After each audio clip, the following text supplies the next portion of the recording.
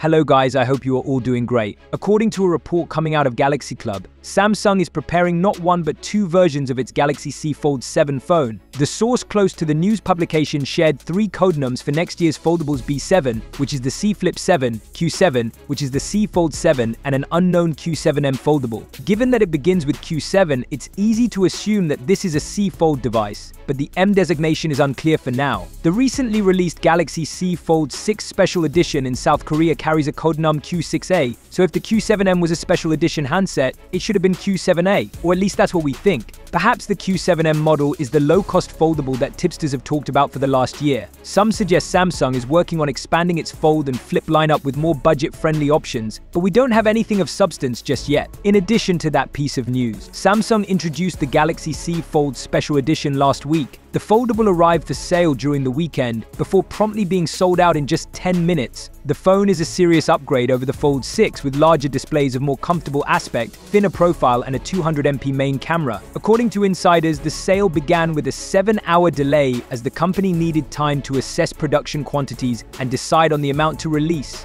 The demand was so high that retailers and carriers did not even get the phone because of stock shortages. Samsung did not reveal how many units were in the first batch though. Samsung does not plan to release the Galaxy C Fold Special Edition globally. It might hit the Chinese market though, under the Samsung W25 name with a custom black and gold paint job in a partnership with China Telecom. The price of the phone is South Korean won 2,789,600, which is nearly $2,050 1,850 euros. That said, I'll be ending the discussion for today. Let me know your thoughts in the comment section below as well. If you're new here, don't forget to subscribe for more updates. Thanks for tuning in and see you in the next one.